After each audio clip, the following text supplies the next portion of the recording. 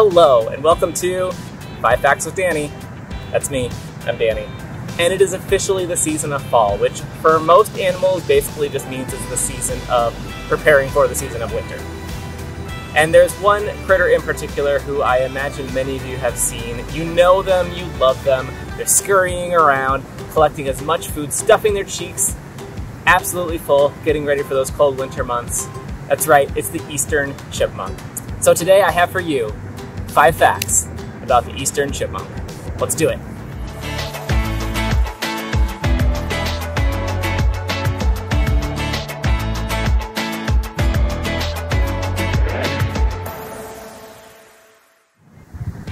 Fact number 1. The eastern chipmunk is, no surprise, a chipmunk. And chipmunks belong to the scientific family that's called Sciuridae. Now this is the mammalian family that is the squirrel family. So of course all the squirrels that we know and love are a part of this family as well. Also groundhogs and prairie dogs are in this family. And then of course the chipmunks. Now there are 25 different species of chipmunk that can be found around the world. However, 24 of those species can only be found in North America. So the one outlier is the Siberian chipmunk, which you can find, you guessed it, in Siberia. Now of those 25 chipmunk species, the eastern chipmunk is the largest, usually around 4.5 ounces, which is 125 grams, so still pretty small, but the largest of the chipmunks. And the eastern chipmunk is who we're talking about when we're in the eastern United States and eastern part of southern Canada. They're the only chipmunk that you can find in that range, so if you live in any of those areas, if you see a chipmunk, it's the eastern chipmunk. Fact number 2, even though chipmunks are very, very good climbers, they mostly live underground.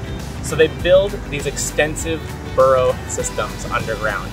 It'll have a lot of different entrances, a lot of different tunnels, and there'll be different rooms all throughout this system. They may include food storage, may include the spot where they're sleeping during the winter, may include the nest for the baby chipmunks coming in the spring. And they're very solitary creatures, so one single chipmunk will have its own burrow system that'll live in by itself, that'll be its personal space. They're also highly territorial, so they will defend themselves if another chipmunk is coming in and trying to get in on their space. They're not going to have that. Fact number 3. Eastern chipmunks are definitely what I would call hoarders. What they're hoarding is food. Some researchers found eastern chipmunks that were able to gather 165 acorns in a single day. So they're being extremely efficient. And they're gathering all that food in those cheek pouches of theirs. Now, I'm sure you've seen the images of chipmunks with their cheeks puffed out as they stash food in there. But did you know that their cheeks are actually able to extend 3 times the size of their head? So they're really, really flexible, and they're able to just stuff all sorts of stuff in there as they're collecting their food and taking it to their burrows. Fact number 4.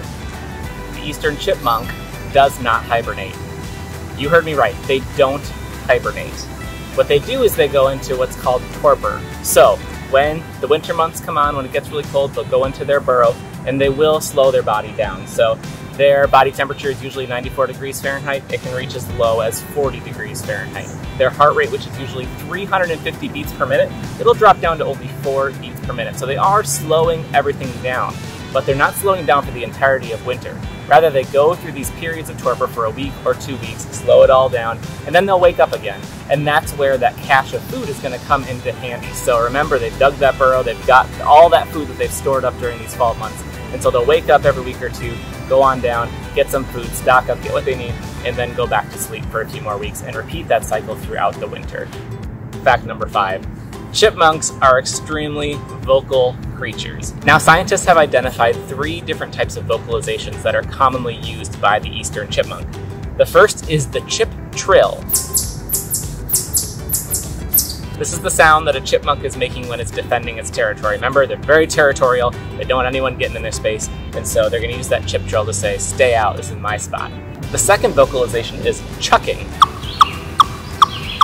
Now, chucking is an alarm call. This is their way of alerting others to the fact that there's a predator in the area. And specifically, the predator that chucking is referring to is aerial predators. So hawks or other birds of prey that might be coming from above, they're going to use that chucking call as their alarm call. And lastly is the chipping call. Now, just like chucking, chipping is also an alarm call, but this is referring to predators that are coming on the ground. Now, there is one more very commonly recognized chipmunk vocalization. Christmas, Christmas time is near. but we're not going to talk about that today. And there you have it, our 5 facts about the eastern chipmunk.